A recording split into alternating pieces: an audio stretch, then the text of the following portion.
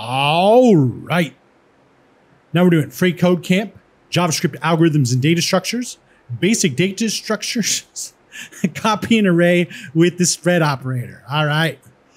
So while slice allows us to be selective about what elements of an array to copy, among several other useful tasks, ES6's new spread operator allows us to easily copy all of an array's elements in order with a simple and highly readable readable syntax. The spread syntax simply looks like this, 3 dots. We've already learned this, but let's go over it again. Why not? So in practice, we can use the spread operator to copy an array like so. So we'd have, let's let this array equal true, true, undefined, false, and null. And then we'd have let that array equal ... this array. So basically it's just putting this array into that array. Ha ha ha ha ha. Anyway, so that array equals this stuff right here. And this array remains unchanged, and that array contains the same elements as this array. Ha ha ha. Could it be? Anyway, whatever.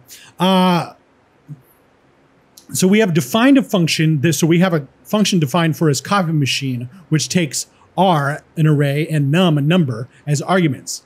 The function is supposed to return a new array made up of num copies of R.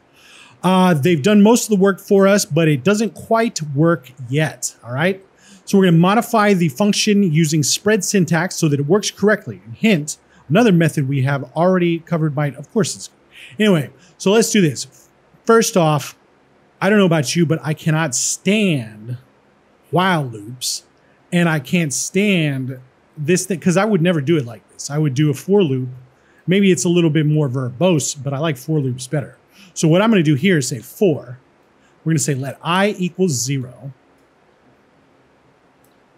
And then we'll say while I is less than, and then I'm going to say not, we're going to start at num. So we're going to say we're going to say let I equal num, and while I is greater than 0, we're going to say I minus minus.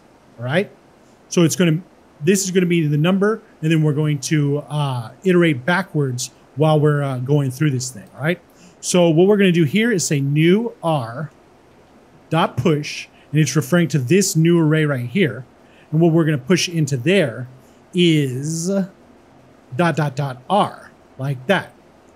And then we'll say down here, after the for, we'll say return. Right here, what? After the for, we'll have another, come on now. We'll come over here, add another one of these to close off this thing, and then we'll say return new R, like that. And you see we've got true, true, true, false, true, true, false, true, like that. Let's run the test. Doesn't work. What's the deal?